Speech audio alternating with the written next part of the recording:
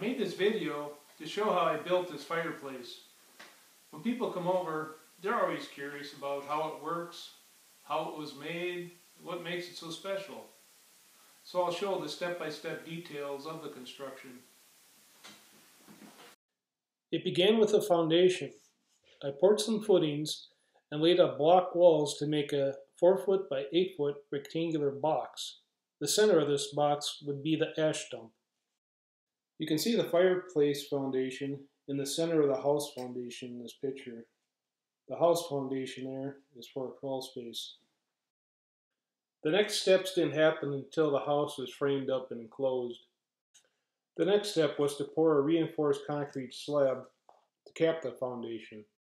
I placed some angle irons across and laid sheets of corrugated metal on top to hold the concrete while it hardened.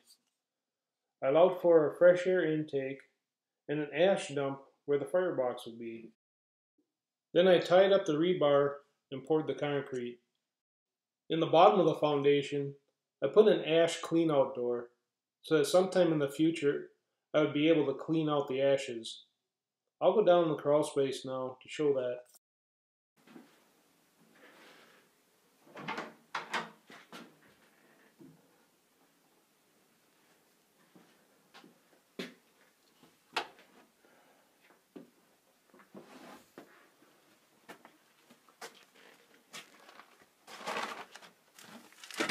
This is down in the crawl space. There's an ash clean out foundation of the fireplace.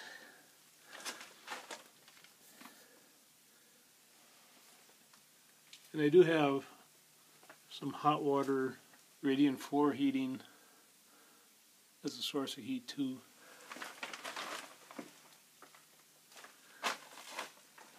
Over here, that's the fresh air intake. And where it comes from the outside over there.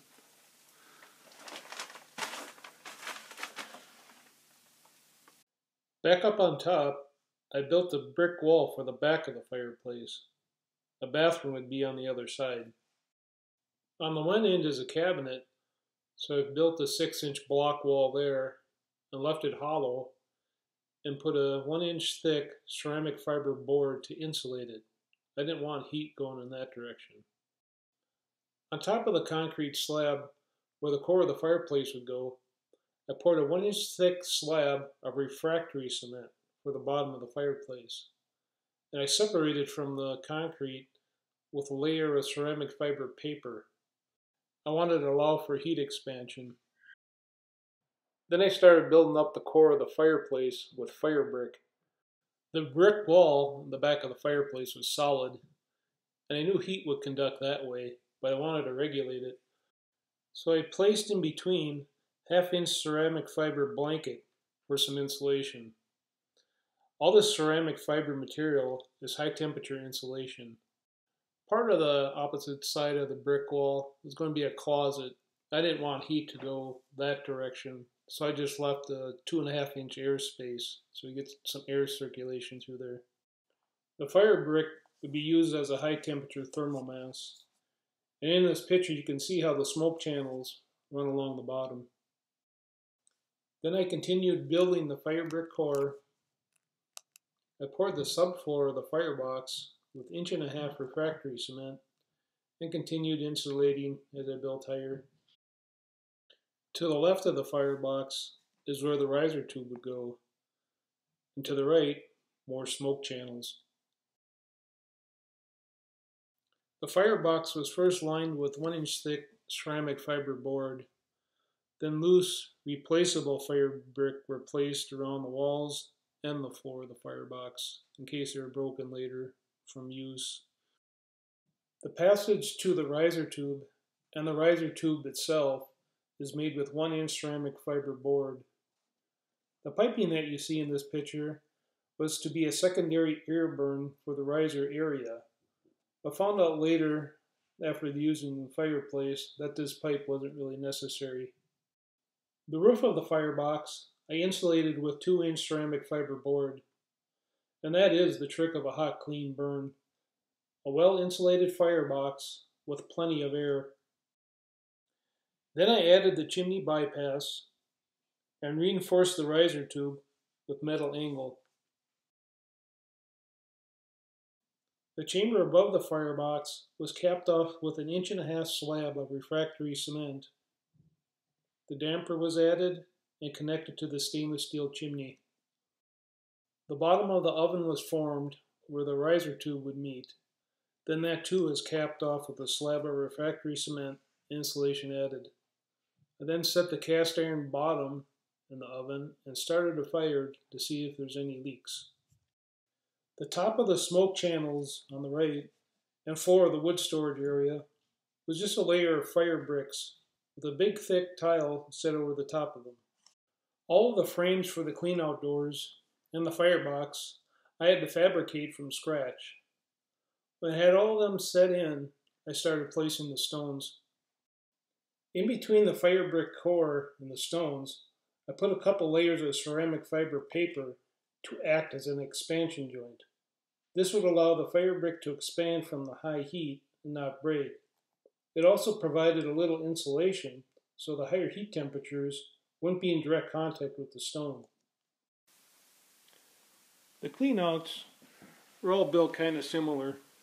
What I did is I made a plug of that ceramic fiber board, put a little cabinet handle on there, be able to pull them out. That's the 2-inch ceramic fiber board with a 1-inch ceramic fiber board over the top of it, and that's just a glass handle for a cabinet.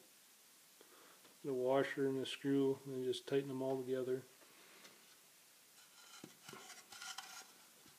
And they just fit right in there snug, and then close the door on them. The frame for the firebox door is made of steel square tubing. The bottom of the tubing is open to the passage in the hearth where the fresh air enters.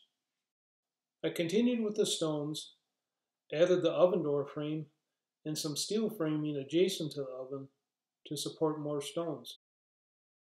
I finished up the stonework, then formed and poured a concrete cap over the wood storage area. I did place some rebar across the span in the wood storage area. This served as a shelf and to help tie in the end stone wall. The top ledge I made with landscape blocks, and so was the shroud I built around the stainless steel chimney. Then all that was left to do was set the hearthstones, and these I just made out of some patio blocks.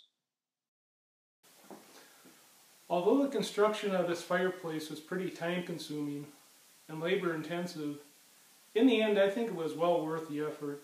It'll add a lot of value to the house, and I think it'll probably even outlast the house, just the way it's constructed. The total cost was under $3,000 for the materials.